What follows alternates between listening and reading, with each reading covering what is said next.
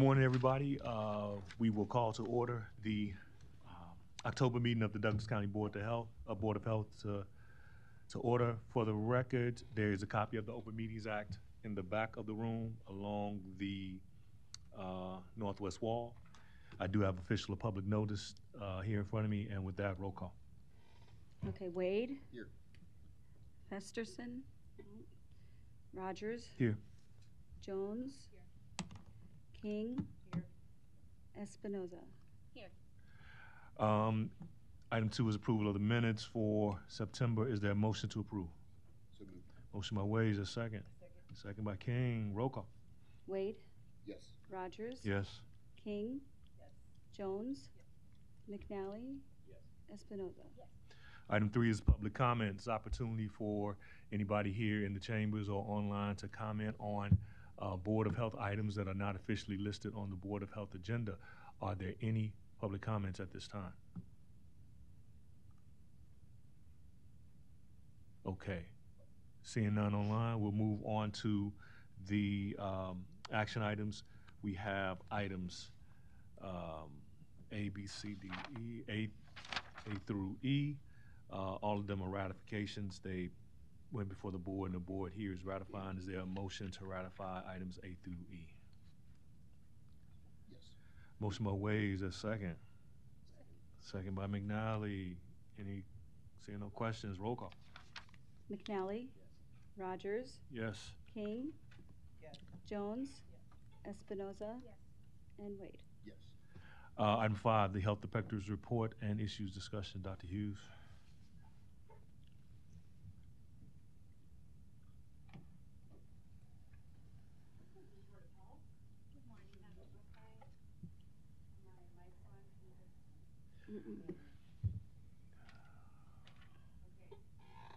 I don't know if it's, we did. I don't know what it is. See, here's, no.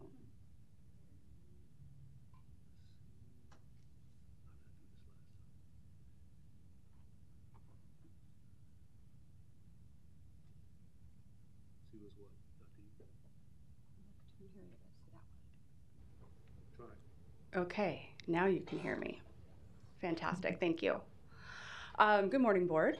I don't have a lot of updates for you. Most of my updates are coming in the form of presentations to follow, so I'm sure I'll be up here a lot more, but I did want to just quickly give you an update on some of our building matters that we have going on. So I think I've in previous meetings talked a little bit about just the different safety things that we've been working on in terms of updating our cameras, building security, things like that, and just wanted to let you know that all of those things are still progressing forward. We're working with our other building partners and expect all of that to be done here in the next couple of months. We are also preparing to move into the 10 offices that were so graciously given to us by GA. We're just waiting for some furniture, so hopefully we'll be able to spread out just a little bit there pretty soon. Also, an update in terms of the infrastructure grant that we received and the work being done under that. I wanted to let you know that some of the positions that we had planned to hire under that grant are moving forward. So we are currently working on offering our workforce development coordinator position, which I'm really excited about because that position is going to really enable us to take it to the next level in terms of ensuring our staff are supported, they're getting trained, they're getting professional development opportunities and things like that. So I wanted to just let you know that we are continuing to move forward with all of those initiatives. And also accreditation is moving forward as needed. We are doing our initial submission hopefully by the end of this month. So thank you, Jamin, for all of your very, very hard work on the accreditation. So other than that, I really don't have, oh, I do. I am sorry. I do have one more update that I wanted to share with you. We were able this past month to finally hire a deputy director. So we are very excited about that. Some of you knew, as I mentioned that on our administrative committee meeting a couple Fridays ago, but Justin Frederick, who was our chief for epidemiology and preparedness, has accepted the position of deputy director. He will be continuing to oversee epidemiology and preparedness, but a couple of his other programs are going to be handed off to other divisions to enable him to take on that new role, but still be able to reap his expertise in those areas. So we are very excited. He has actually been doing a lot of the deputy director kind of administrative work leading up to him accepting this position, and has been doing an outstanding job of really just helping us take Douglas County Health Department to really new levels and help us to be the best health department out there. So welcome, Justin. We're very excited to have you in that position. Other than that, I do not have any other updates for you. I have a couple questions. Sure. When is the submission to the accreditation happening? I think it's due October 31st. Is that right? Jamin, do you want to come up and speak to that? Yes. Jamin Johnson, Division Chief of Health Equity and Planning. So the accreditation application, initial application, will be submitted by October 31st, and then we will begin uploading our documentation.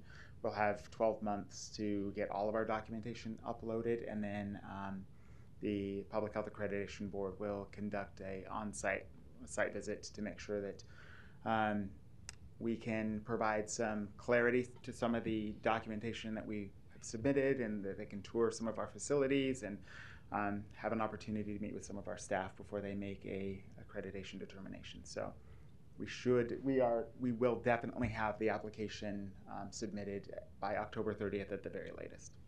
Okay, perfect. My second question, thank you. My second question is around the deputy director position. Mm-hmm. So you said he's going to be in that position and as the division chief.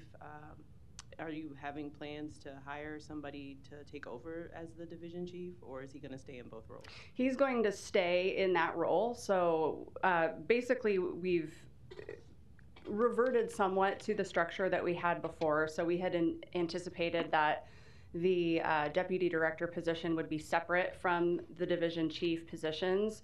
As we started to face some budget constraints, and also looking at the fact that we had stood up another division for health equity, which I think has to be a priority for us, it made sense to restructure again a little bit, just so that we're able to reallocate some of that standalone funding for a full deputy director position back over into some other areas to support those other things that we have that we really want to prioritize. So yes, as it stands now, he'll be essentially handling budget and finance, contracts, things like that. And then he will have also epidemiology and preparedness. And then he has a couple of other programs, so vital statistics and lead most likely will be put under different divisions. So we'll hand off some responsibilities to make room for that administrative piece that he's taking on. Sounds like a lot. Does he have some type of support or assistance as a deputy director?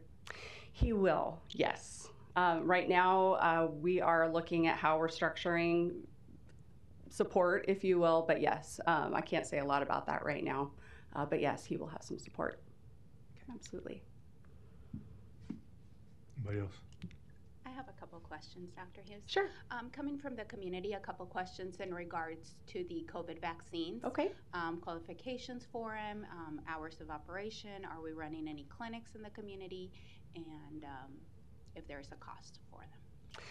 Thank you for that. So I can answer the last one first. The ones that we offer will not be at cost. There won't be any cost for the people who qualify for those. Essentially, it will be open for those who would qualify for the Bridges program, which is how we're getting our vaccine.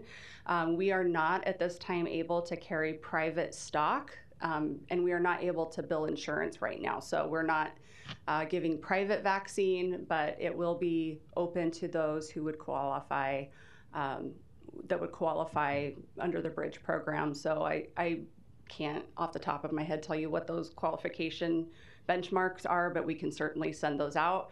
There's also information on our website, and so people are welcome to go out there and look at that. But we will be, yes, offering some COVID vaccine. Unfortunately, it won't be at the level that we were before.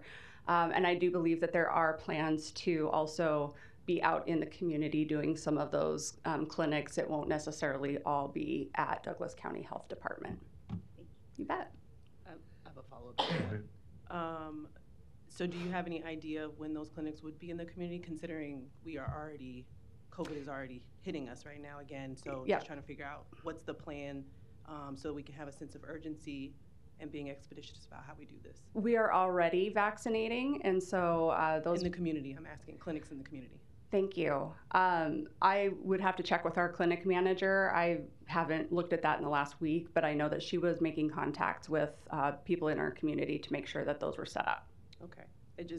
I feel like we should already have that set up or have some kind of plan for that, considering, like I said, there's already rise in COVID cases here, but also nationwide. So just making sure that we continue to have a plan and make sure we're ahead of the curve versus us waiting until, again, being reactionary to these cases rising. Absolutely, and yes, we are making those plans with our partners, and we are already offering the vaccine. Jamin, I think, has something that he wants to add to that. Yes, thank you, Dr. Hughes. I did want to just point out, so our clinic supervisor has been coordinating with community partners to set up clinics all over Douglas County. One of the challenges is we're trying to coordinate so that we can have a mix of providers, since we have limitations in being able to provide vaccine to people who either are insured or have Medicaid. So we're trying to bridge that by building collaborative vaccination clinics so that other providers can provide vaccine to those people who we are unable to vaccinate at this time. So there are clinics being established throughout the city. I think that at this point, our clinic supervisor has been in contact with about 7 or 8 community partners to establish those clinics. I'd just add that you can order the 4 free tests again from the government, so it'd be helpful to get the word out about that on covidtest.gov. And anyone that maybe comes into the Douglas County Clinic, like I just do it during my normal clinical encounters while they're there, so anyone can order them for them and they get mailed to their house. Wonderful. Thank you for that. And we do still have a handful of tests available for free out front at our building as well. So, did clinics ever go down? Because I was seeing regular stuff of the vaccine notifications go down. Did clinics go down? When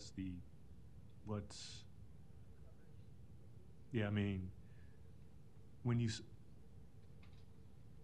explain to me, because I would see the weekly notification of saying there were vaccines at certain spots. So, it did not totally go down, did it? You know, I think there were maybe like a month or two over the summer where we weren't out in the community as much, but certainly as the booster came out, we were getting back out there and making plans to get back out there. And I don't know right now off the top of my head what that looks like, and I would be happy to have Molly put that together and share that with you. Okay. All right. All right. Seeing none. Are you transitioning to item 6? Okay, go Sure. ahead. Okay, so transitioning into our big, one of our big things that we wanted to talk about today. As you've probably seen in the news and maybe read about, at the end of September, beginning of October, there was a kitten here in Omaha that tested positive for rabies. And unfortunately, that was found to be a type of rabies that is not found here in the Midwest normally. It's a raccoon variant, so typically found in raccoons and commonly on the East Coast. And so this is not something that you would typically find here in Douglas County. There were 10 people that we identified from this rabid kitten that had potential exposure that we recommended for post-exposure prophylaxis, and all of those individuals have started that treatment and are doing very well. There is, of course, a concern: where did it come from? How did it get here? And is it actually here? And if it is here, how do we respond? So we were very lucky to be able to work with Nebraska DHHS and USDA and the CDC to bring some experts here to Douglas County.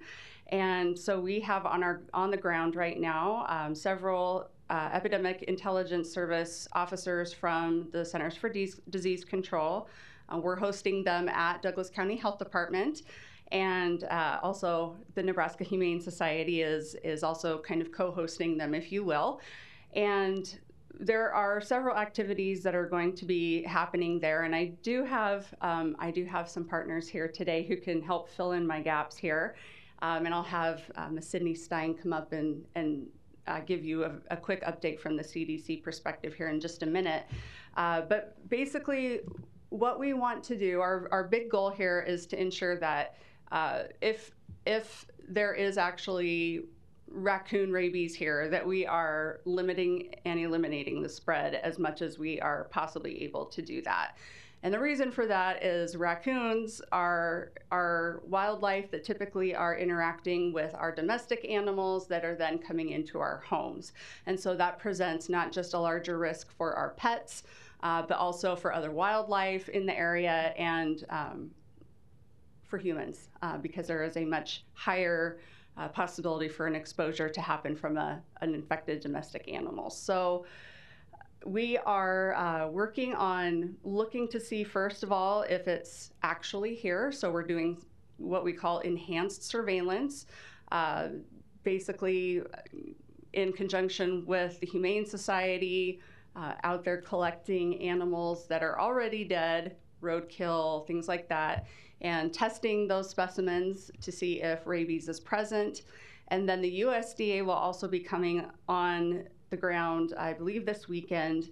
Actually, we have a few that are already here and have been knocking on doors in the neighborhoods around where this kitten was found, and getting permission from landowners to be able to set traps on their property. And the goal there is to trap raccoons, be able to vaccinate them in the trap, and then they're released right there where they're caught. So we're basically trying to build some herd immunity, if you will, in that area, in that raccoon population, in case it is actually here.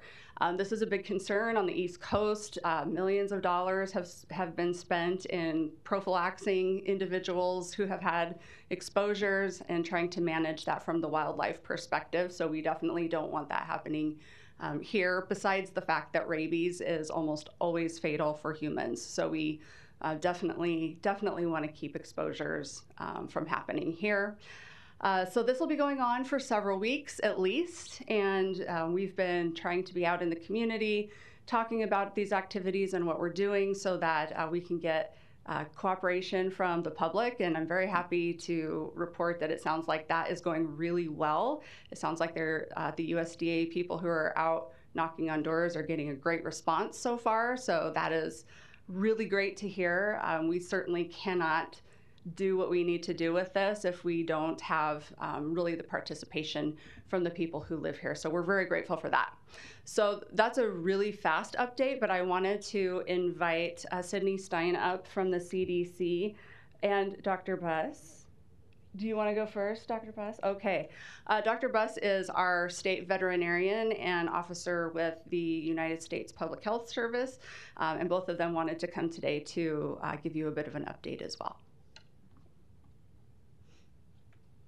So thanks, Lindsay, and I'm really glad we have the opportunity to present to you guys today. I'm going to let Sydney talk mainly about. Dr. Buss, you want to give your name and the agency for the record? Yeah, I'm just going to try to get to that.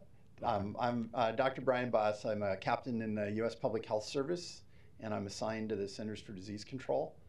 And my duty station is at the Nebraska State Department of Health, and I've been here in various roles as an assignee from CDC at the state for start my 18th year.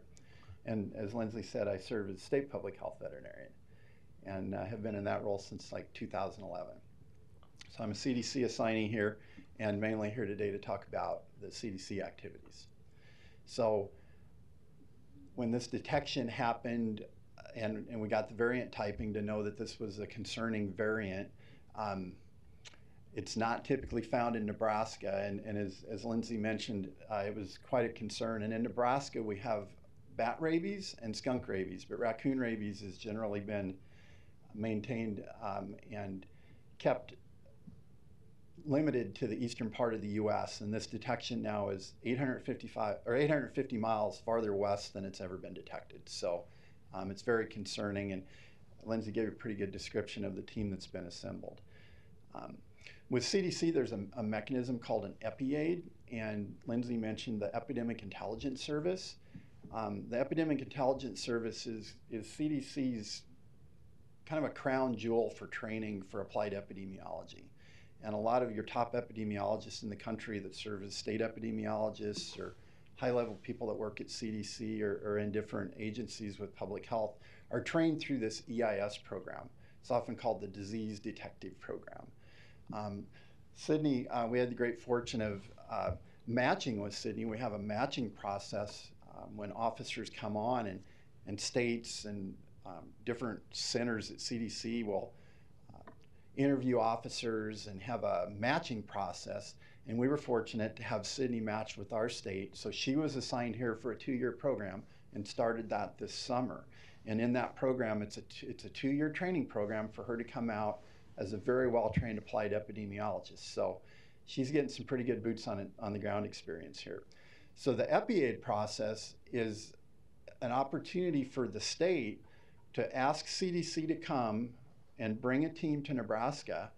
We've done this in other events and other times when we've needed expertise and help with CDC. So our state epidemiologists invited a CDC team to come, and with Sydney being on site here in Nebraska already with her assignment, she's leading this team to support this response. So Lindsay can talk to a lot of the components, and we're here today kind of to talk specifically to the CDC activities. My role as a full-time CDC assignee here is to be a liaison between CDC and all of the other partners here, and then Sydney's tasked with leading this team. So I'd like to introduce Sydney Stein. Like me, she's a veterinarian. How fitting it was that we had a veterinarian here on the ground to lead this team. Sydney's got very good experience in laboratory processes, and I couldn't think of a better person to bring to Douglas County and have CDC offer here to lead this activity. So Sydney, if you want to talk a little bit about the composition of the team and introduce yourself first, obviously, and then some of the objectives. Thank you. Good morning. I'm Dr. Sydney Stein, and I am as Dr. Hughes and Dr. Buss have mentioned, I am the Epidemic Intelligence Service Officer that is assigned to the Nebraska Department of Health and Human Services for the next 2 years. And because this is my jurisdiction, whenever the EpiAid was called, determined that we needed additional technical assistance from CDC headquarters, I was put in place to lead the team. There are an additional 3 EIS officers that are here. 2 of them are from the Pox and Rabies branch at CDC headquarters, and then we have another veterinarian who has come from her assignment at the New Jersey State Department of Public Health to assist, as well as a laboratory leadership service fellow who has come to assist us with the testing capabilities. The team is already off to a good start. We are employing what is called a lateral flow device. It's very similar to what you would see in your at-home COVID tests, where we do take a specimen of the brain, which would have the rabies virus, and then we can rapidly diagnose whether rabies is present. Now, I did want to clarify, as we're doing this testing, we do not know what the variant is if we find a positive on this rapid diagnostic, so we are sending those samples back to CDC headquarters for confirmatory PCR that rabies is present, as well as sequencing to determine the variant. We have begun testing. We're still standing up and scaling up so that we can get through as many animals are coming in from normal animal control operations. But as of yet, we have not detected another positive rabies case through our enhanced surveillance. And I'm open to any questions that you might have about what we're doing.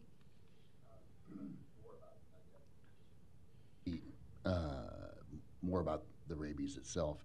So it's called raccoon rabies, but it can be carried or passed through any other animal, domestic or wildlife? Yeah, so rabies virus is rabies virus. I guess that's a simple way to put it. So regardless of the variant or the strain or the type of rabies, it can affect any mammal. So in this instance, it was a kitten that was infected, and to better understand the epidemiology or how rabies is affecting wildlife in our community or domestic animals, we do like to try to get this typing done. So we sent it to our diagnostic lab in Lincoln for the original test, and it came through the Humane Society. It came through a veterinarian in this community, and that veterinarian very astutely detected that it was most likely rabies, and then sent that animal to the veterinary diagnostic lab. So they do the original test that just determines if it's rabies or not. And then beyond that, then it was sent for this variant typing. They did it initially in the lab in Lincoln. It showed up as raccoon rabies.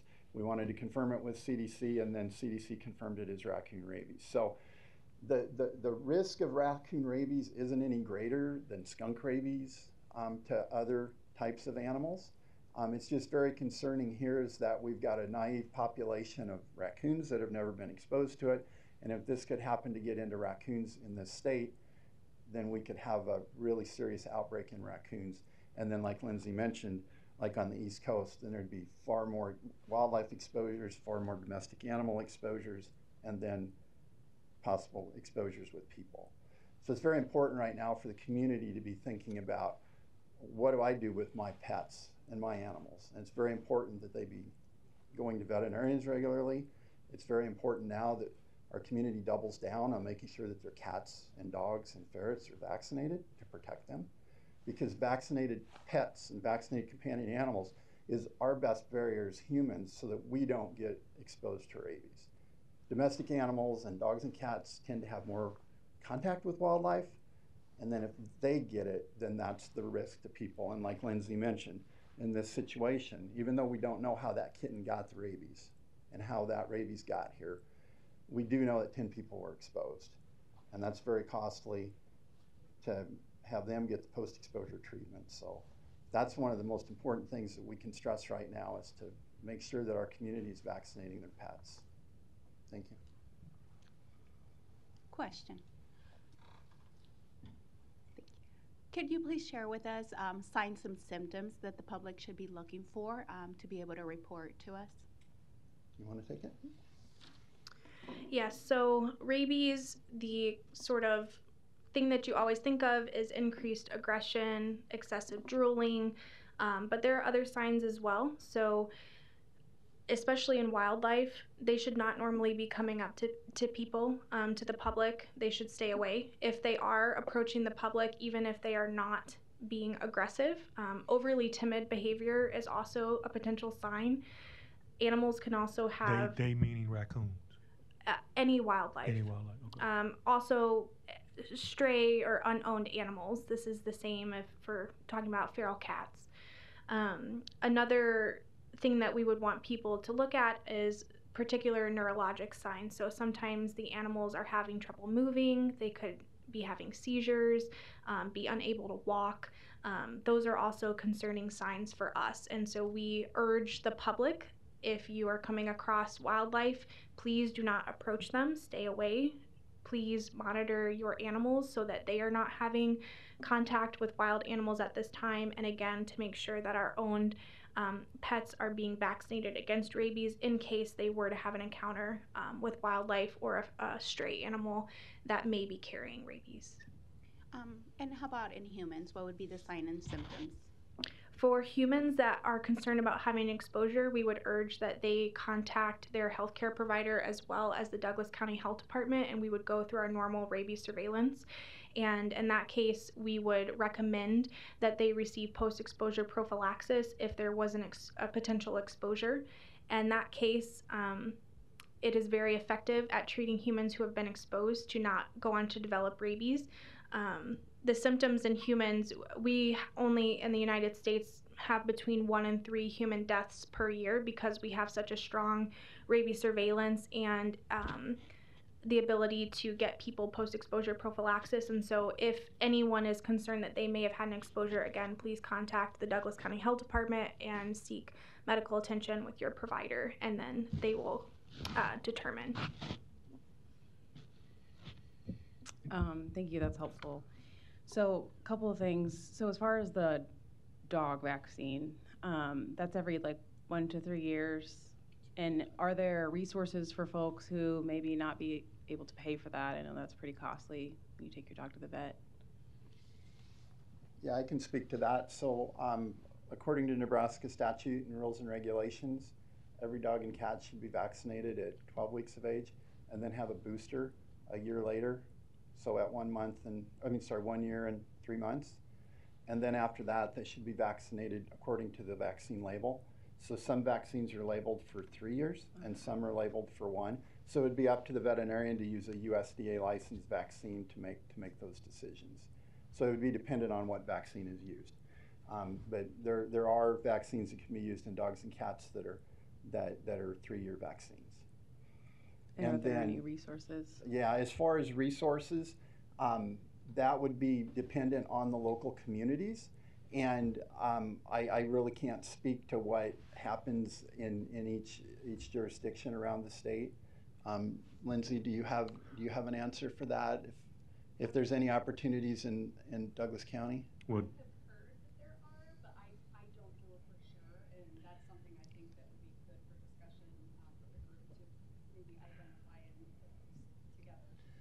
that one's a little, our CDC team really isn't involved with, the normal activities in Nebraska. So it's a very good question, and Lindsay, I think it's worth looking into. Dr. Buss, let me ask, I see, so Steve, are you, Steve Glant, does the Humane Society have anything? I don't know if he's on, I see he's on. I'll ask. I'm here. I just couldn't find the mute button. Sorry about that. Is it possible the Humane Society might? I'd have to check on that. I don't believe that we're going to have any additional resources that other vet clinics currently offer and add any cost savings, but I can check on that and I can let everybody know. Okay, appreciate it. Seems like a good idea, particularly for the folks in the area where the exposure was, to make sure that they have that opportunity. And then for those who need the post-exposure prophylaxis, is that up to them to cover that cost? Because I know that can also be costly. Again, I think that kind of depends on what's available in each jurisdiction. But generally, public health will make recommendations on whether post-exposure prophylaxis is needed. And then at that point, it becomes a clinical process, and that person should work through the medical community to get to seek care. And I know we usually refer people to the ER. Is that something we should continue to do? I don't want to overwhelm our ERs with people who are concerned about this either. I can't speak to what is probably the best process here in Douglas County. I know Lindsay's team gets these questions all the time, so I'll probably defer to Lindsay on that. One thing I will say, though, is that us as public health, when we make a determination and help with a risk assessment on whether a person needs post-exposure prophylaxis, at that time the order to give it is a medical decision and it needs to come from a medical provider. So go ahead, Lindsay. Yeah, and to answer that, thank you so much for that question. And it has come up also for us. If we do identify someone who needs post-exposure prophylaxis and they can't afford that treatment, what do we do? So currently the process is, like you said, we would refer them either to their primary care physician, or if they don't have one, we would refer them to a local urgent care or emergency room. We just started having conversations internally about how do we manage this if it comes up, if someone needs this and can't get it. So we don't have that answer yet, but I want you to know that we certainly have started talking about it and are hoping to find a good solution, because that is a reality. And I've heard that there are some low-cost vaccine clinics that happen for rabies through some veterinarians, but I don't know who that is or where that is. And so we have still some legwork that we need to do to help get that information put together and out to the public. And this response is really still very new. We're about 3 days in, 4 days in. So CDC just landed on Saturday, and we got them set up on Sunday and hit the ground running on Monday morning. So we're still kind of fresh, if you will, and we will certainly make sure you all get updates as we go. Thank you, because as a primary care doctor, I know the delay. I don't want to delay care, Right. First of all, because it can take several days until I get that message, and then to say go to the ER. Yep. Because we don't carry that in our clinics, oftentimes around Omaha. So. Yeah, agreed. Thank you. And Dr. just quickly, if I can stay with that. Hold on, I'll come to you. Who is that online? That's Chad. Oh, go ahead, Chad. I was just going to mention, so we do, when we Identify consult yourself. Identify yourself, Chad. Chad Wetzel from the epidemiology section at the health department. Okay.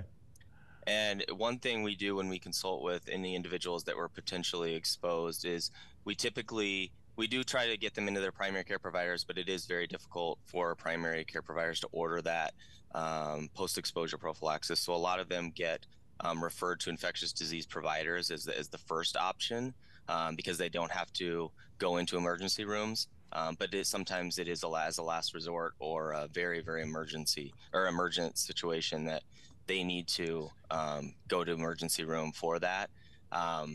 But most of the time we try to get them into an infectious disease provider in town that can administer the PEP. Hey, can I? Hey, this is Justin, Deputy Director. We also, and I apologize, Dr. Hughes, when we were talking about this the other day, but there are vaccine manufacturers that will give discounted rates for the vaccine.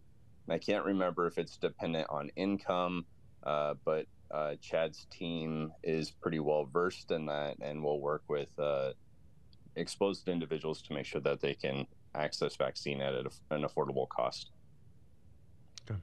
And thank you, Justin and Chad. And just to follow on, after a rabies exposure, the post-exposure prophylaxis is a medical urgency. I wouldn't define it as a medical emergency at that point. So depending on the nature of the exposure, there often is a period of time where it's safe to wait a little bit to get the care coordinated. And that allows people like Chad and their team to be involved to help those people make those decisions, allows them to get time to get in touch with their insurance company to make sure it's covered, and it gives the providers time to help make decisions on where they can procure vaccine or where they should refer that person. So it's good to talk to the team here at Douglas County on these exposures to help make decisions on how long a person can safely wait before they can start post-exposure prophylaxis. But sometimes I think there's a situation where people tend to rush out and try to get it too soon, and then they might end up with a pretty big bill that they weren't expecting. Excuse me? Excuse me. I actually went through the post-exposure prophylaxis about 7 or 8 years ago, and at the time, it was the only option was the ER. I mean, call my primary care provider. That was, and she was frustrated on it as well. And then I worked with Justin back then. So I know with the zoo, when we had all the exposures, I think we streamlined that a little bit. Hopefully we don't have that kind of outbreak, or not outbreak, but exposure. 10's enough. So that's something where we've looked at it before, and I don't know if we've gotten any further with that. It is kind of frustrating to go through, and it is costly. So the other question I had is the kitten. All I've heard, and maybe I missed some of the news story, was it's a stray, and they don't know the history of it.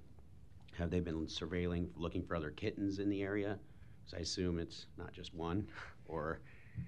Yeah, Chad's probably got the best ear to the ground on it. Is Chad still on? Looks like Chad might have dropped off.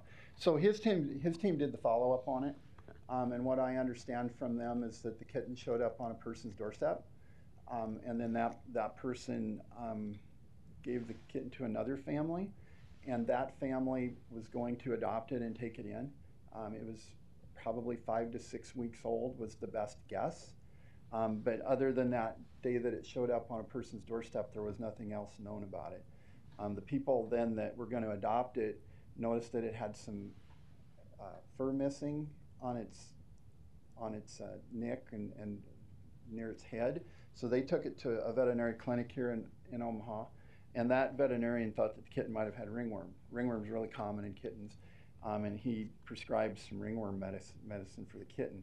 So they took the kitten home, and then the next day it started showing some symptoms of rabies, and they took it to another veterinary clinic then in Omaha. And at that time, the veterinarian hospitalized that kitten, and then it continued to progressively worsen with its symptoms. And then she noticed that it had classic signs of rabies. I think it became aggressive. And then she submitted it for testing. That's all that we know. We could only speculate on how that kitten got here. It's possible that the kitten became infected here in Douglas County. It's probably less likely that the kitten was translocated itself. One of the best guesses might be that its mother could have been translocated, and then the mother gave birth to a litter of kittens here, translocated from the east, was infected with raccoon rabies in the east, then comes here, has a litter of kittens, and then becomes rabid, and then infected her own kitten. And that's why it's very important to have this aggressive enhanced surveillance in case there's more kittens from this litter that are out there. The incubation period for rabies, so the time that an animal's exposed to when they develop symptoms and become infectious, can be somewhat variable, but it can be weeks to maybe even like 3 months. And with that going on, we could have other kittens out there that may be strays right now that could potentially be incubating. So that's why we've got this enhanced surveillance going on to try and find it.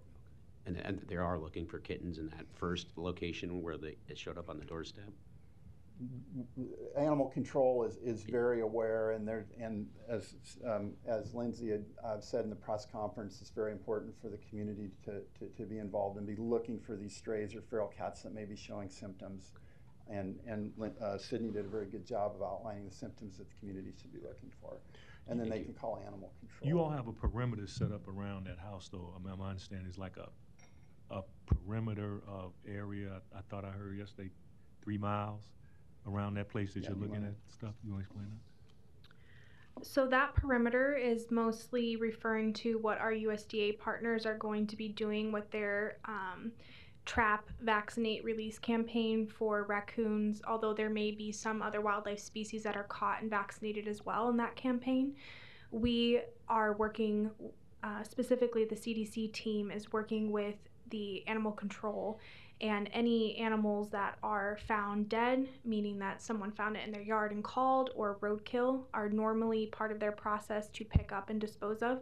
We are testing all of those animals that are coming in, and then if animal control is notified about any animals that are acting strangely and there is not determined to be a human exposure or a domestic animal exposed to that animal, we will be absorbing that testing. The Veterinary Diagnostics Center has increased capability, so through normal Nebraska rabies surveillance, if there is a human exposure and the animal can be caught and euthanized and submitted for testing, they will do that testing. And then Brian has worked very closely with the Department of Health and Human Services here in Nebraska to do some enhanced surveillance in Douglas County, that if there is a wild animal that attacks an owned animal, that those can also be submitted through a similar but separate system for testing at the Veterinary Diagnostics Center in Lincoln. We will only be doing the additional animals that have not had a owned animal or human exposure. And I can add just a little bit to that. Thank you, Sydney. The Department of Health sent a Health Alert Network advisory to all the State Department. State Department of the Health. State Department of Okay. Health. Earlier in the week, sent direct communication to all veterinarians through the database that's maintained there. It's mainly based on licensure data, and it was sent to veterinarians in Douglas and Sarpy County.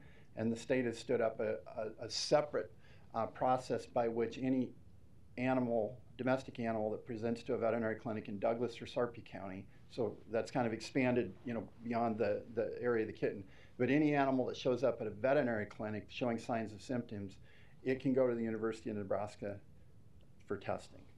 And that's so that's kind of parallel to the testing that the CDC team is doing, which is going to focus on animals that have been hit by car, found dead, or animals that come through animal control that are dead. So I want to emphasize that these efforts aren't going to result in more animals being sacrificed to be tested. The only animals that are going to get tested are ones that are either found dead or potentially have to be euthanized if they're showing symptoms of rabies. So I'm just curious, there was a question I asked at the meeting yesterday about raccoons eating pumpkins and transition stuff there. I'm just curious, is there any special precautions people need to be aware of, like with their trash and, raccoons, strays and trash? Any precautions you would advise for that? Well, I think that just limiting opportunities for wildlife to be near our residences is very important. So making sure that trash is in sealed containers is very important, so that wild animals can't get to it. Rabies isn't the only disease that we have to worry about with raccoons. There's other diseases that we need to worry about with raccoons, similar to there's other diseases that we have to worry about, with other wildlife. Mm-hmm. And it's important to remember that we've had the skunk strain of rabies in Nebraska for years. And although we've had, the state's seen limited numbers of skunk rabies in the past, that tends to cycle. And when there's more rabies in wildlife in a community, then there's more opportunities for these spillover events. So anything that the public can do to limit the proximity between their pets or themselves and wildlife is important. So like Sydney mentioned, if wildlife is acting abnormal, don't approach it. Don't try to touch it. Stay away from it, call animal control. And really try to limit the things that would attract wildlife near your residence. And animal control in Omaha is the Humane Society. It's the Humane Society. Okay. Is Steve on? He could give the number that people would call her. Lindsay, do you have it? I thought I almost had it memorized, but I don't. Yeah, I'm here. If they want to reach animal control, they should call 402-444-7800, extension 1, and that'll go to our dispatch. Okay. Thank you, Steve. Let me ask you all this. Does this rise to the level where the incident command was stood up? Internally, yes. Okay. How often do you all meet? Since we were just getting it all going in the past week, we've only once, but we would be meeting frequently, probably at least a couple times a week, if not more. Now the group meets daily at 7 a.m. So we already have we have a kind of an operations meeting, if you will, that happens each morning at 7, and then we have a joint information center meeting that happens at 8 every morning. So we are using components of that to continue to respond on a daily basis. But in terms of like an actual, like the actual IC structure internally, yes, we're doing that. Okay. And our CDC team is operating within that structure, and just always want to emphasize that we're here on the invitation of the state and the county, and completely plugged into that organizational structure and working alongside those partners. So I mean, I feel the severity of it, but I'm just curious. Can you give me what the significance is of this particular form of rabies being, like you said, 855 miles outside his jurisdiction? I'm still trying to grasp that. what's the significance of Do you want this? to take it? Okay. What is an East Coast strain or something? What's the significance of it being here? So in the East, the reason why it is called a raccoon variant is that this particular strain of rabies is held within raccoons and widely circulated, so they serve as a reservoir. So this strain is very adapted to raccoons. The raccoons that are here have never been exposed to it, and so they're highly susceptible. We don't routinely vaccinate raccoons here like they do in the East. I don't want to speak too much to USDA's operations, but they do have a very well organized oral rabies vaccine campaign, and a similar where they will come in and do this trap, vaccinate, release for raccoons and other wildlife to build herd immunity out there and keep the strain from moving west of the Appalachian Mountains. Obviously, we have never done those sorts of operations here because it has not been needed. So we have a naive population of raccoons and other wildlife to this particular strain. We have a very high density of raccoons within Douglas County, particularly in the Omaha metro area. So we are concerned that if they were to get this strain of rabies, raccoons are also fairly social creatures and come into contact with domestic animals. And so that could lead to more exposures for our domestic animals, for other wildlife in the area, as well as potentially livestock if they moved beyond the metro area. So that is why we have elevated this response so quickly to get on the ground. Both CDC and USDA and are collaborating with the state and the county for this response. We don't want this to become established in the area, and because we don't know the exact origin of the kitten or how it was exposed, that is sort of the urgency behind the response, is to, one, employ the enhanced surveillance to look for additional cases of rabies that are typed to raccoon variant, and then our USDA partners will be working on the mitigation efforts once they are on the ground. I'd just like to add a little bit.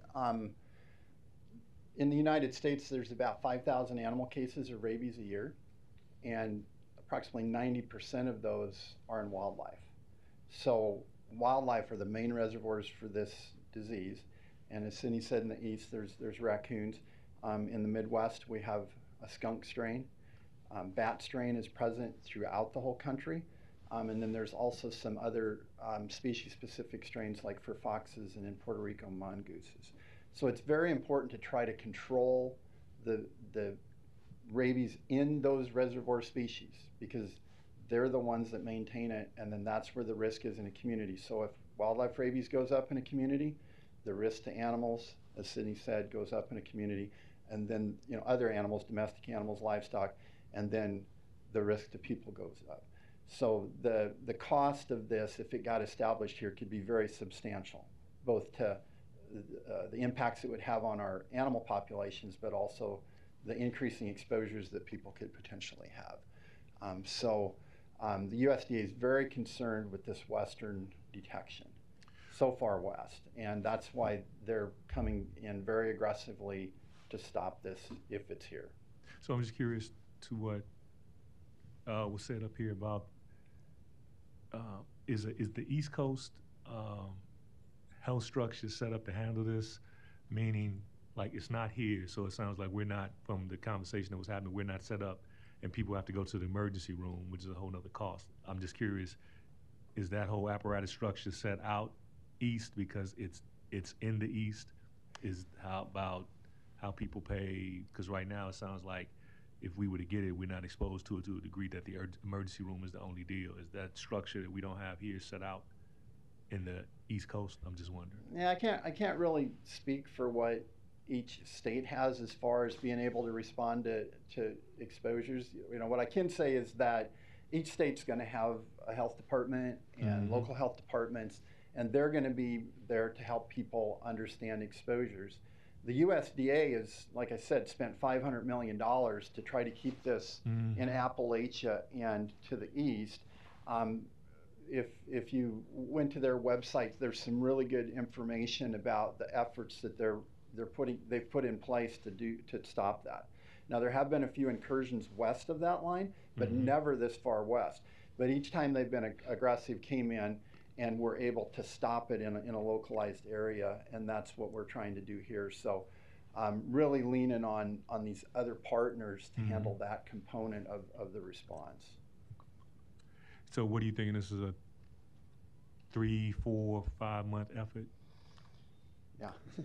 The CDC EpiAid team will be on the ground through November the 5th to do the enhanced surveillance. Part of our mission and objectives with this response is that we will be training local partners here on how to use this rapid diagnostic test for animals that are not part of the normal rabies surveillance stream to be tested by the Veterinary Diagnostic Center. And so that enhanced surveillance will continue after the team leaves. I am assigned here, so I will continue to be here and help to coordinate these efforts with the CDC for additional technical assistance from afar. And then our USDA partners will be on the ground for a longer period than that, just to finish up their mitigation efforts. But we're still working with them to finalize those dates, so Douglas County will release more information as it's finalized in the coming days. So would it, say for instance, if this would have happened April, I mean, is it a little longer because say it happens now, October, November, say the weather hits, gets cold, dormant, and then do we have to be, I guess a little more vigilant because does cold weather make it dormant for a minute and it could rise back up if it doesn't get handled? We are consulting with both USDA and our local wildlife rehab partners who have very good knowledge of the wildlife species in this area and their behavior. And so even though our response will be limited to the next couple of weeks, the state and the county will continue to do enhanced surveillance through the winter and into the spring to make sure that if animals are going into hibernation and are not as active, and this is still lowly circulating in the population, that we will be able to keep looking for it in the springtime once they become active again. Last question. So I did just look at Massachusetts. There's a study, this is from 1995, and the average cost for patients was $2,376 when they had their epidemic of raccoon rabies in Massachusetts. So it's costly. It's not just a couple $100s for folks. But what is that safe time period for people to get that post-exposure prophylaxis? You said I know it's not emergent, but like. Yeah, it kind of depends on where on the body their exposure happens, because the virus will travel up the nerves after an exposure. So if a person's bitten, it travels up the nerves to the brain. And the farther that inoculation is away from the brain, the longer it takes. So, but that's why there's a variable incubation period with rabies. It can be weeks to months.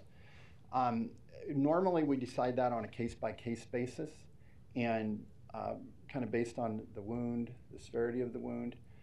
I generally say though that people can safely wait 72 hours unless it's a bite to the face. But it's best to make those decisions on a case-by-case basis and consult with the health department here. They're qualified to help a medical provider make those decisions. So it's hard to put a number out that's a one-size-fits-all. It's very important to look at each one on a case-by-case basis, and the team here at Douglas County is very qualified to help with that.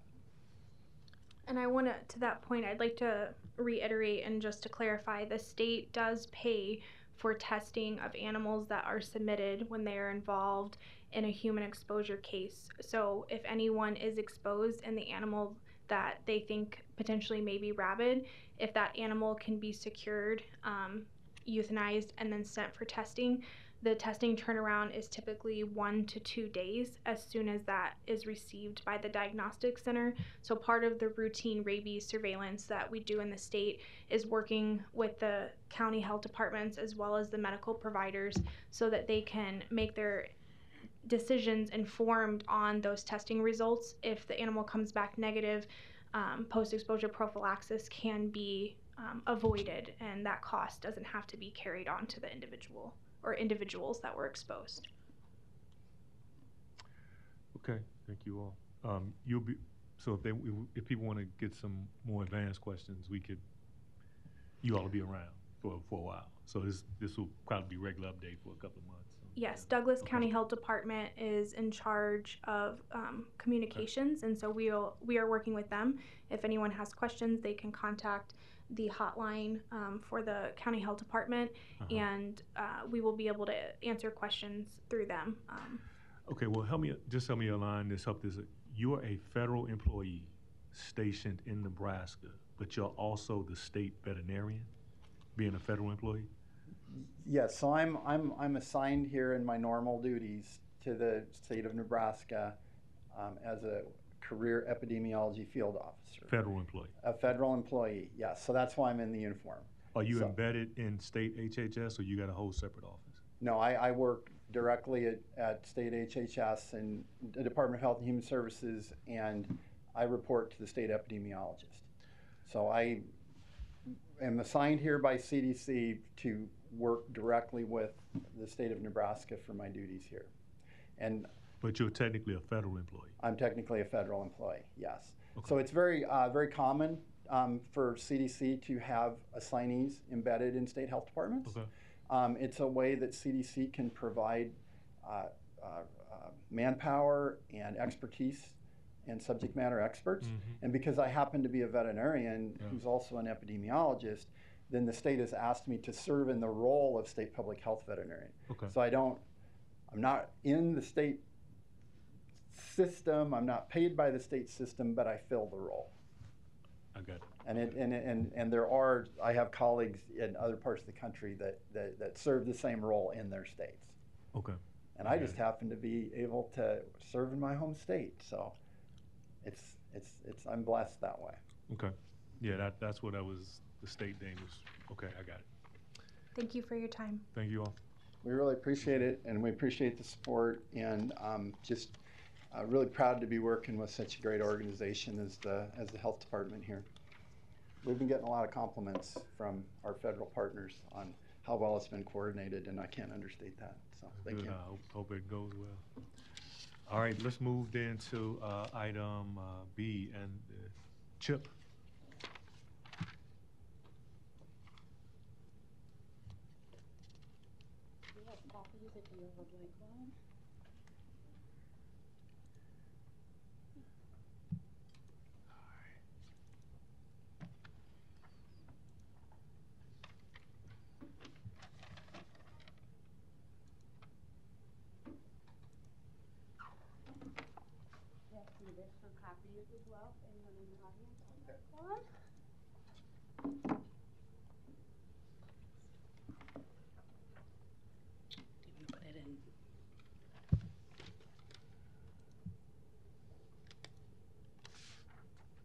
Okay. All right. Good morning, and thank you for allowing us to be here this morning. For those of you that I have not met, I'm Asia Anderson. I have the pleasure of serving as the CEO of the Wellbeing Partners. I also have with us Sheena Helgenberger, who is our Director of Community Advocacy and Innovation. So a little bit about the Wellbeing Partners. We are a 501c3 nonprofit organization that works with businesses and organizations to address local health challenges and to grow a healthy community. We are a small team of 7, and the organization is a result of a merger between WellCom and LiveWell Omaha, 2 organizations with a very rich history of public health and community advocacy here in the Metro Omaha area. The Regional Health Council is a council that was formed in 2018 and is comprised of the Douglas County Health Department, the Sarpy-Cass Health Department, Pottawatomie County Public Health, and is facilitated by the Wellbeing Partners. This group was put together back in 2018 to really address and strategically plan responses around shared regional issues and priorities. This council has taken the responsibility of putting out a regional community health improvement plan, which is not a new concept. However, doing this together as a region is fairly new. This is just our 2nd report in doing that collectively with all the different counties working together. So the first plan was published in 2020, and now here we are today with the second plan. A little bit about the process that we've went through to develop this plan and how we've gotten there. Is in 2020 and the early part of 2021, we gathered the community health needs assessment, really collecting the data around what our residents are experiencing in terms of health and social determinants. Later in 2021 and 2022, we shared that data with the community through press releases, presentations such as this, social media, and other outlets to really just get that information out there. In the fall of 2022, we reconvened with community members to really reaffirm some of the priorities that were identified in the community health assessment, which in 2021. And from those conversations, mental health, both in 2021 and 2022, rose to the top as a priority for the community. And so in ways that we were able to identify those priorities and reaffirm them were engaging the community in community conversations, as well as online surveys that were shared via email, as well as social media, Facebook ads, and through our community partners. After holding that meeting and reaffirming our priorities for the region, we then conducted an environmental scan across partners and across all the different counties to really assess and get a greater idea of what work was being done to really address those priority areas, which we'll talk a little bit more about a little bit later. And so at the end of 2022 and towards the early part of this year, the council, again, those health departments facilitated by the Wellbeing Partners began writing the plan that you have in front of you. And for those of you online, is also available on the Wellbeing Partners website, as well as all of the health department websites as well. So from the community health needs assessment and community conversations, we were able to identify 4 strategic priorities, again, centered around mental health, as that was the area that rose to the top as a priority for community members. And so those 4 areas that we really wanted to focus our efforts, especially our shared efforts around, were around 1, connecting people to increased social supports, reducing the stigma of mental health and substance use disorders, and increasing connections to mental health and preventative resources, and last, understanding trauma that plays into mental health conditions. So a few highlights from the report that you have in front of you. We were able to gather input and feedback from over 3,500 community members to really help develop this plan and again, guide the actions and strategies that we chose to move forward with. As you look through the plan, you'll see that this year each priority does include an intended positive impact to reduce racial inequities, as well as some policy recommendations to strengthen those efforts moving forward. One great thing that we want to share and also want to highlight is that our communities are doing great work, and the work that they are doing does align with what this council has identified as priorities. So I'll pass it over to Sheena now, who will talk a little bit more about the programs and the actual work that we have been doing as part of the CHIP and as a result of the Community Health Needs Assessment. Thank you. So just going through some current actions that are happening, have been happening, and will continue to happen through this plan. Around the priority of connecting people to increase social supports.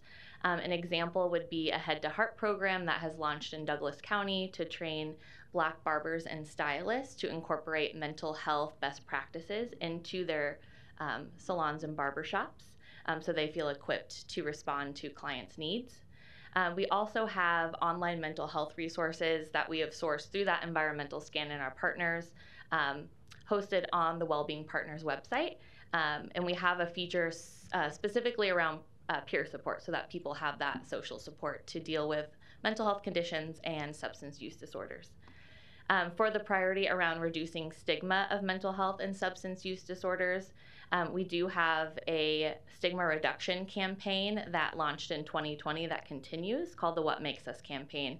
And that is sharing stories of community members who are either have lived experience in those areas or allies and advocates.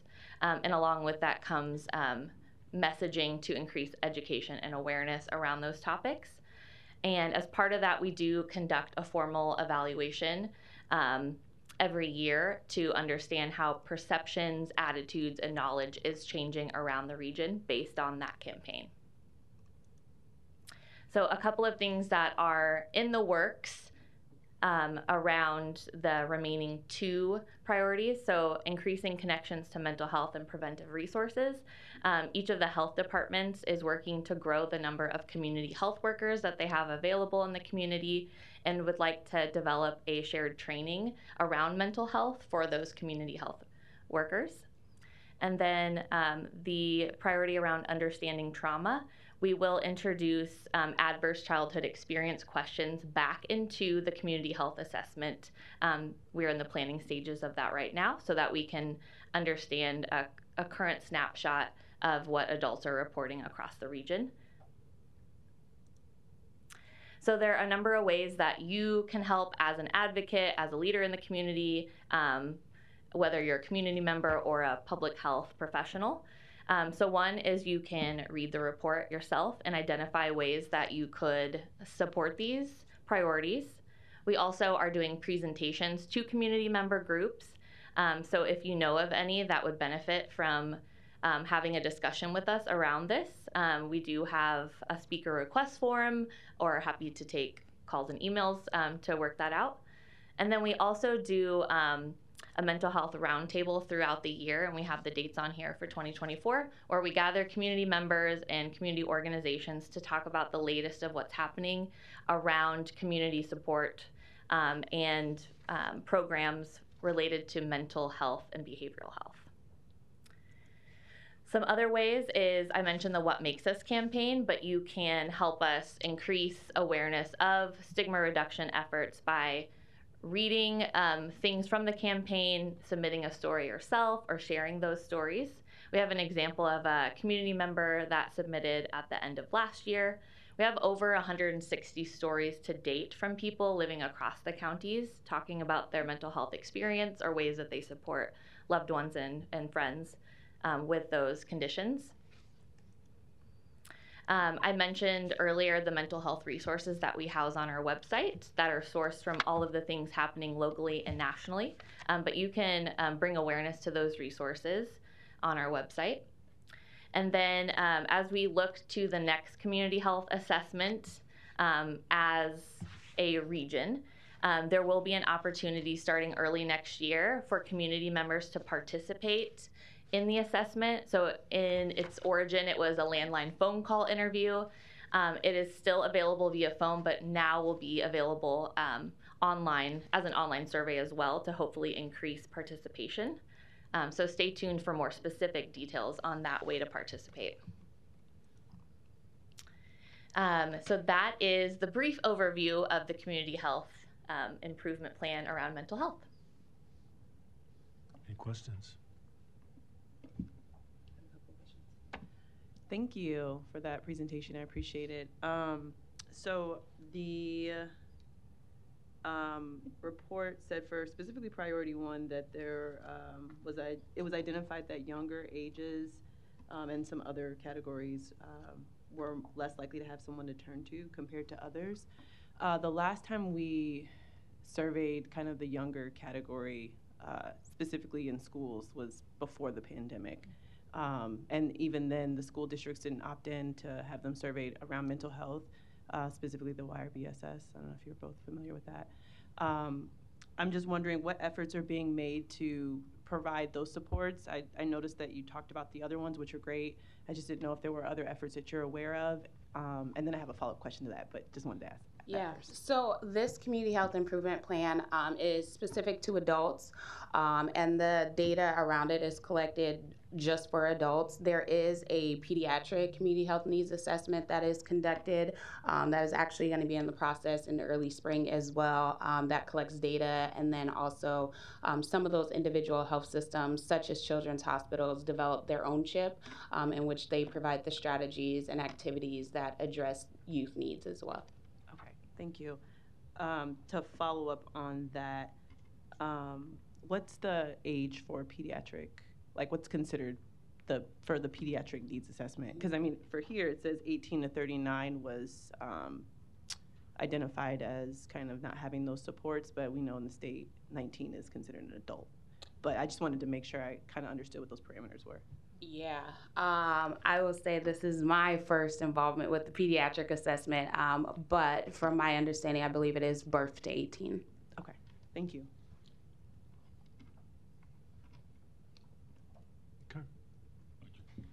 So I guess I'm trying to figure out how this links to like the health systems directly, since it is a priority for all of the areas. Like, why are we not collaborating, I guess, with individual health systems on these efforts? Yeah, so we actually do collaborate with each of the health systems as well as the FQHCs in the area to put this plan together, but also to conduct the community health needs assessment. The Regional Health Council is just the body that is leading the efforts, but we do bring in all the other health systems as well for their input, for updates on the activities that they're doing, as well as to kind of inform that community health needs assessment and the data that we should be collecting. Okay, it just seems like these should be the priorities for the health systems.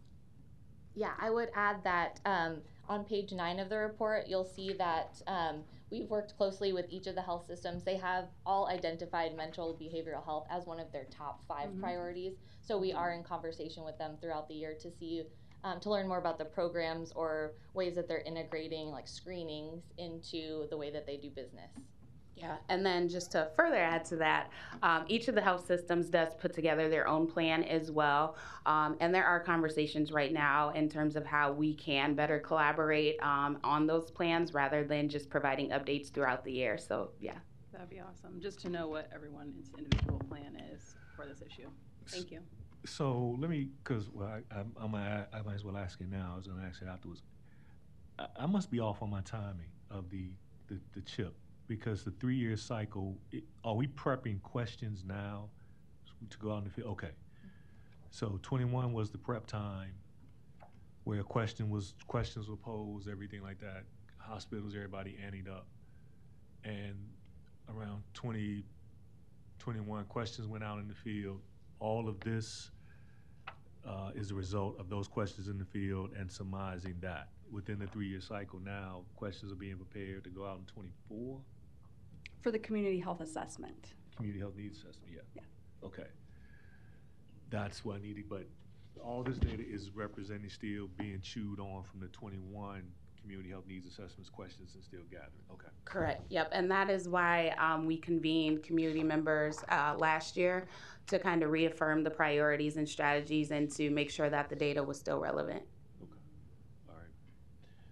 So that's it might be some follow-up that we might need to ask, I guess, Dr. Jones, because that's just understand their role in this. The hospitals are not out. Like last month when Children's came, they were given an update based on that piece and what they did, and the others should be coming individually to give that piece on where they are. So that may be something we just need to make sure everybody's on the same deal. Yeah, I would just love to have like a table that has each health system and what they're doing for mental health. You know what I mean? So that it's also reflected.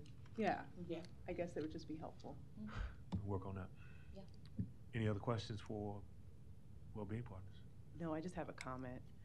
I do appreciate from the last report that I saw and this report that it's more clearly spelled out what inequities and disparities are and what the impacts are related to those. I think that was a question, and I want to say more of a concern for a lot of folks around that. So I really do appreciate that this is much better spelled out than what it has been in the past. So thank you.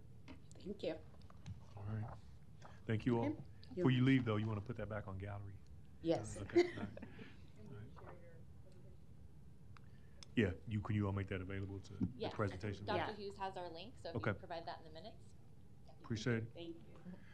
All righty, next C is syphilis update.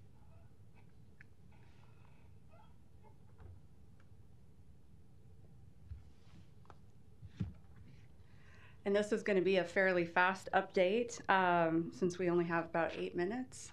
And we've been really working on rabies a lot over the past couple weeks. So Dr. King, specifically in our last administrative committee meeting, had asked for an update on syphilis and what activities are happening around that. So I wanted to Just give you a quick update, just to refresh your memories. Syphilis is definitely on the rise in our community, and not just our community, but across the nation. We're seeing higher syphilis rates than we have in probably decades. That is definitely concerning, especially when you consider that women who are of childbearing age who contract syphilis are able to transmit that to their babies, to their fetuses. Vertical transmission can occur, and it can be fatal for infants. If it's not fatal, it can be life-changing in terms of disabilities that it causes. So absolutely is something that we have to be working on. This year, we are continuing to look at syphilis and actually have kind of rerouted some of our STI control programming to focus our efforts more on syphilis. So it became apparent to us that this is really somewhat of a public health emergency that we need to be focusing on. We have, like I said, we have kind of rerouted some of our activities. We have actually taken a little bit different approach than a lot of places do. So we have actually decided to stand up an incident management team and to approach this as an actual public health emergency, similar to what we're doing with rabies, similar to what we did with COVID, similar to, really any big emergency event that would happen in a community. So we have a team of people who are meeting on a biweekly basis to look at what activities are we doing and what we need to do. It's a great structure because it sets objectives, action items, really gives you a very structured way to address an issue. And it also gives you a way to really talk about the different resources that you might need to bring in. So STI funding, especially for control, has been cut over the past couple of years. We're expecting more cuts to come. Unfortunately, that means we have less capacity sometimes to do that work. And so it made a lot of sense for us to kind of look at this in a creative way and bring more people in the department into that response. So we have our ERCs helping with this. We have our epidemiology program helping with this. We've got communications. We kind of have a big group of people that are all coming together to really talk about what needs to happen. So in standing that up and deciding, talking through what needs to happen and where we need to go, it became apparent that we have data on syphilis, but we don't have enough data on syphilis to truly target the populations who need it here in our community. And so we have started to set up a little bit more surveillance in terms of trying to identify what risk factors are present, making sure that we truly understand who in our community is impacted so that we can make sure that we're appropriately targeting our interventions with our very, very limited resources that we have.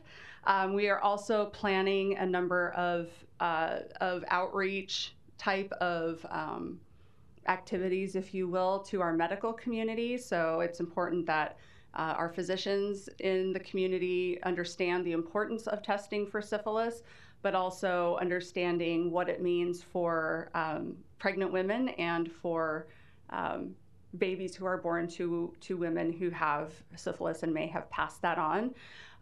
It's not something that we have dealt with a whole lot. It used to be unheard of to see a congenital syphilis case, maybe one every couple of years. And, so far this year, I think we've had 3 confirmed, maybe a little, we might be having a few that are still, sorry about that are still open and being worked, but 3 for sure that have been confirmed.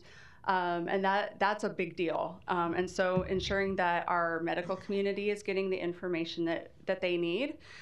We are also experiencing a penicillin shortage. So the treatment for syphilis is a long-acting penicillin shot. And because syphilis is kind of running rampant throughout the United States right now, it has resulted in a shortage. That, of course, is very concerning. We only have a handful of doses on hand at the health department. We've actually reached out to our medical community to find out how much Bicillin is in our community so that we can figure out, okay, how do we get this to the people who actually need it? And then looking at the second line of treatment and how to appropriately leverage that for treatment. So the second line treatment is doxycycline. And we are looking at not only how do we get that into our practice of treating people, but how do we get it to people who can't afford to typically get treated. Luckily, doxycycline is not super expensive, and so we do have some more resources, I think, to help provide that for people who need it in our community. So all of those plans are currently in the works. And so I wanted to make sure that the board knows that we are taking this seriously and looking at it as a public health emergency and really adjusting our own internal operations in such a way that we can attack this hopefully successfully. I am very much hoping that we will be a success story across the nation in kind of the framework that we're using to go after this. There are also some activities planned in terms of reaching out to organizations that serve pregnant women and others to make sure that they're getting the information that they need. For instance, I know that there are plans to work with IB Black Girl to hopefully work with their Black doula program and ensuring, that they understand and know what resources are out there for women who might need that as well. So we're kind of hitting this from a number of different angles, and hopefully we're going to be one of the ones who are able to turn the tide and get that rate to start decreasing, and maybe it'll be a best practice for others. Any questions? Just a quick suggestion within community partners that we can work with.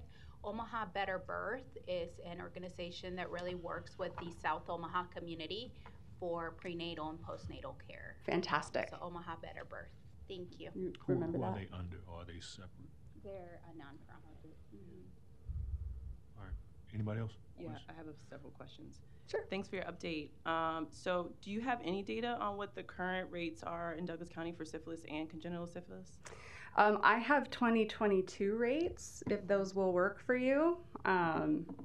Give me a second here, because I got to switch.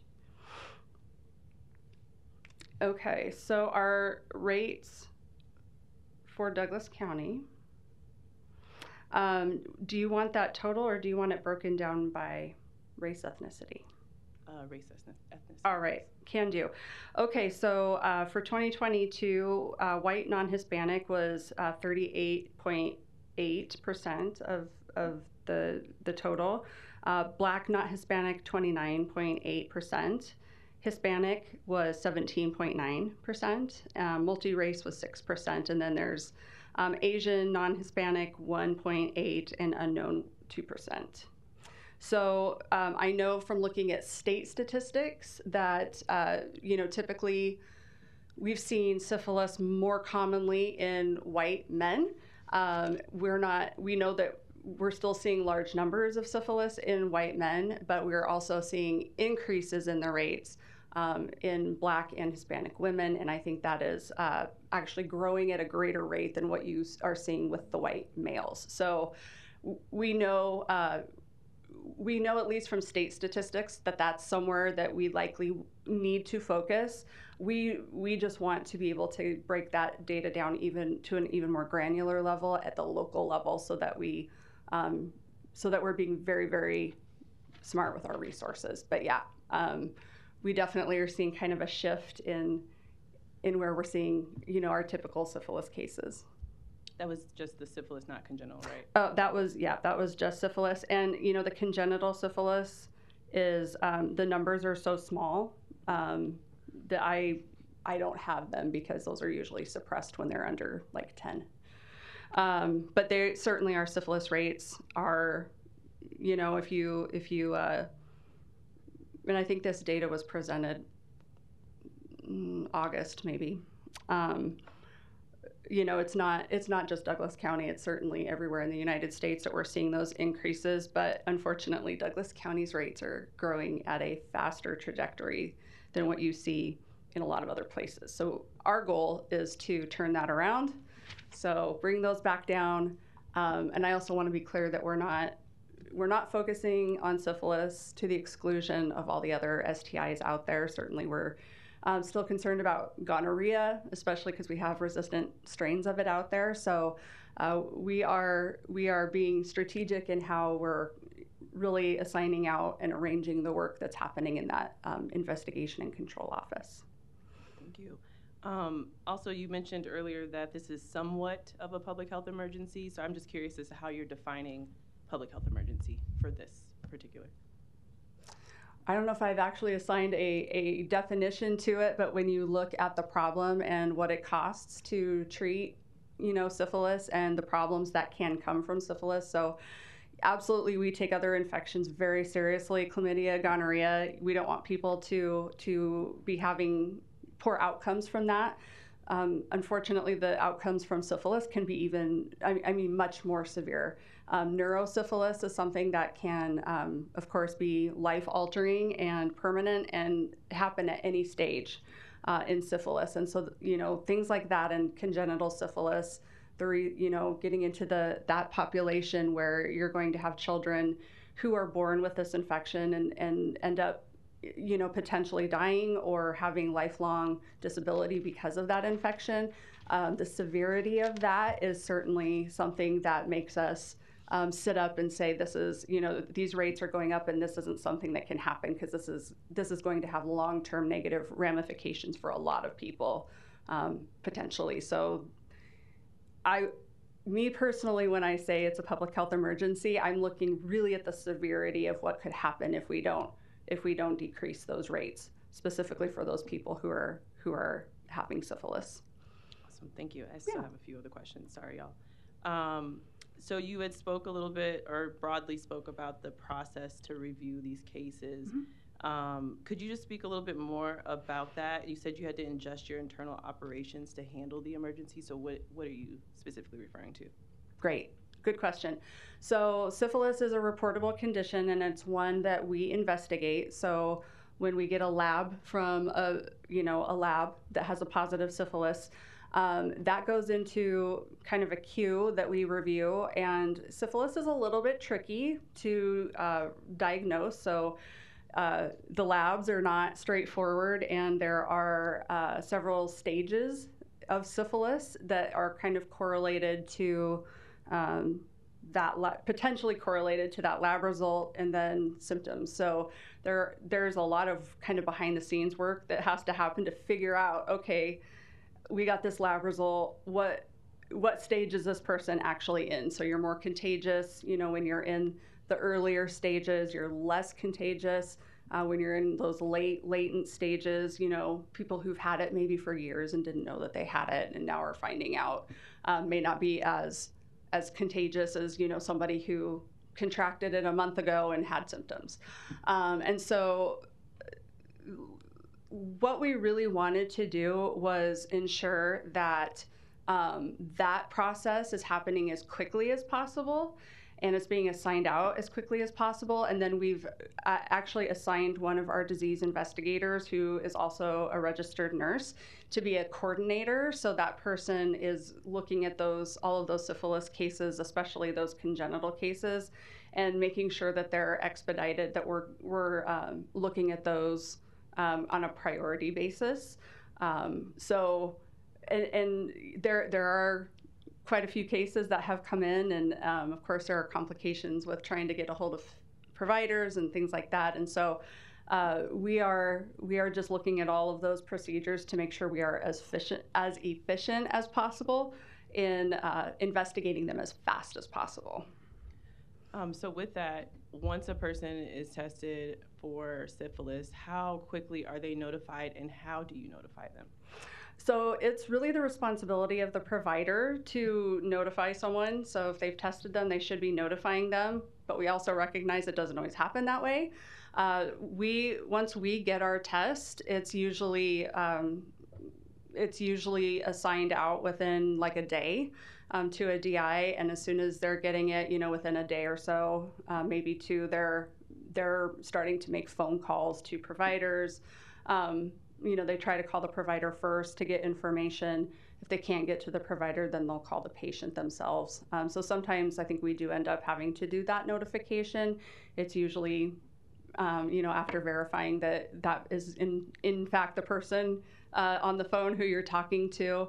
And then we go from there, essentially explaining what it is, how it transmits, and then we do ask questions about partners. We want to try and identify partners that might need to be tested and treated as well.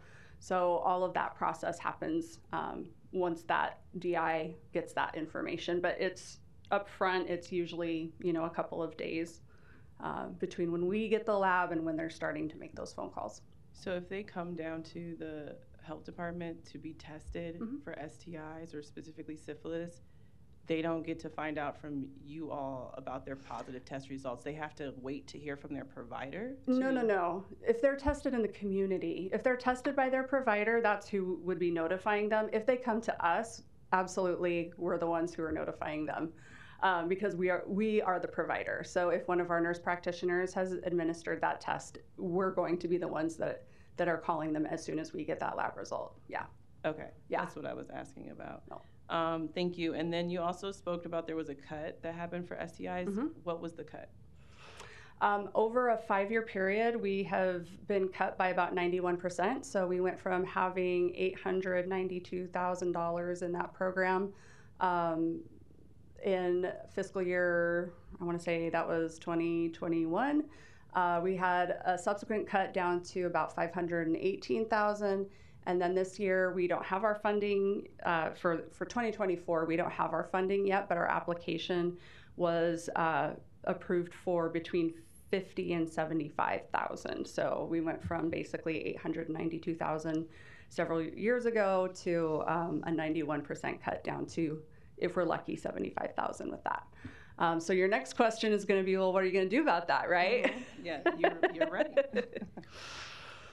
That is a good question. So the first answer to that is, of course, and I do also want to tell you that HIV funding, while it hasn't been cut, we've been asked to go longer with the amount we're given. So it's essentially a cut. And then we are waiting to hear on our STI grant whether we are going to have a significant cut there too, because that is federal pass-through dollars, and those were cut through the debt ceiling bill. We don't know if we're getting anything there. So that's another $400,000 right there that could be going away. What I've done is sat down with my fantastic budget office, and I have to just shout out to Jerry McKay because she's amazing.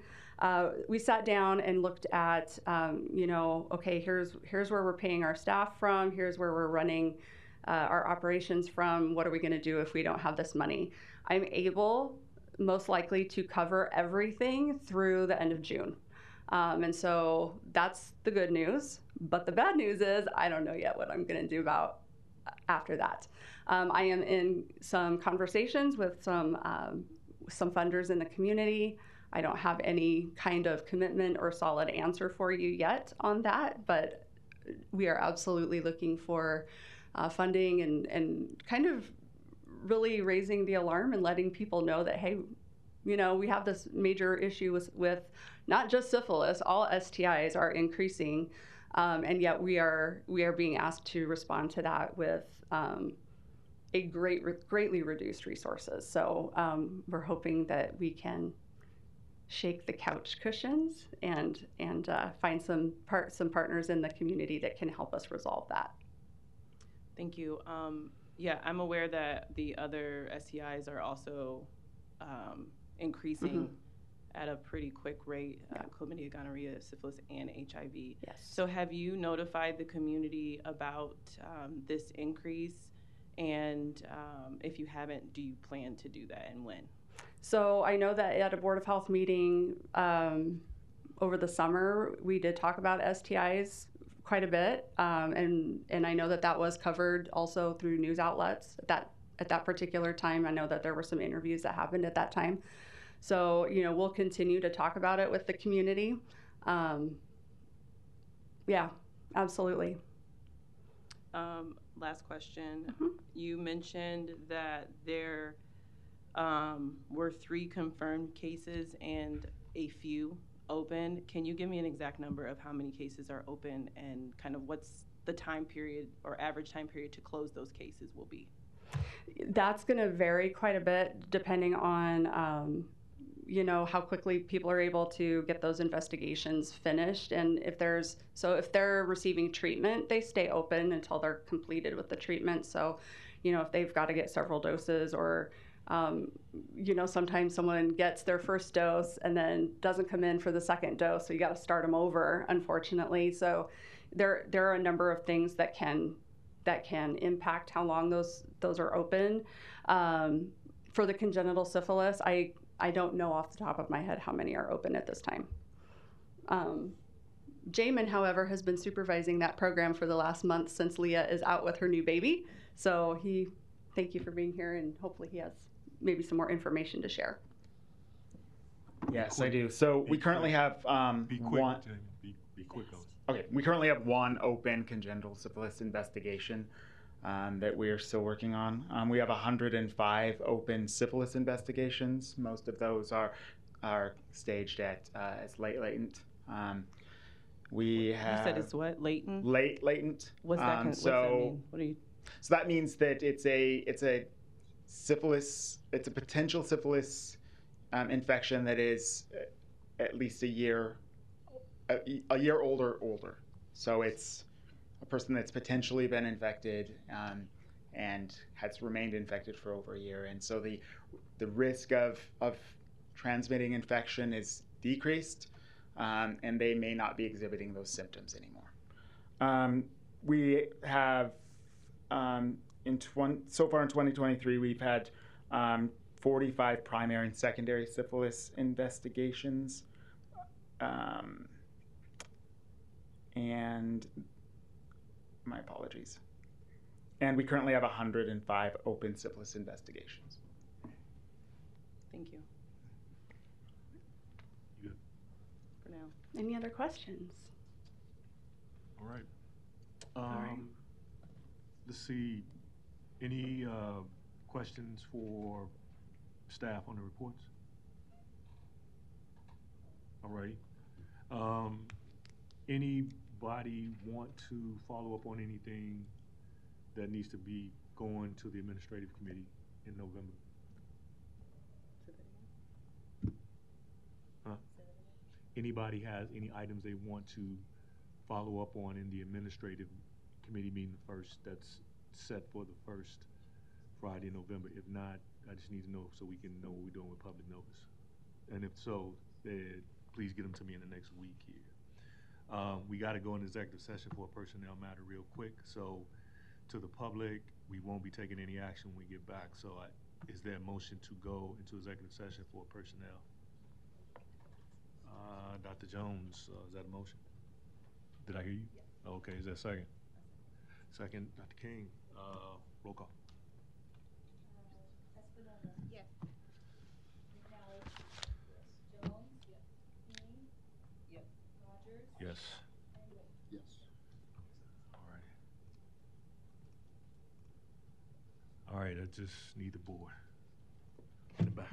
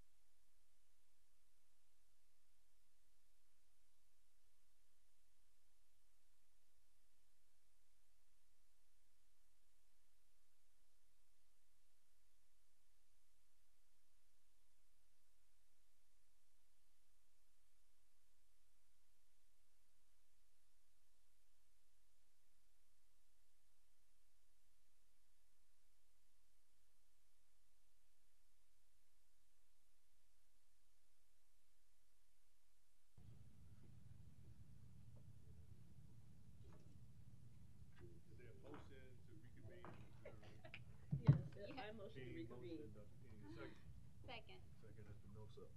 All in favor, say aye. Aye. All right, so you all, if there's, get it to me.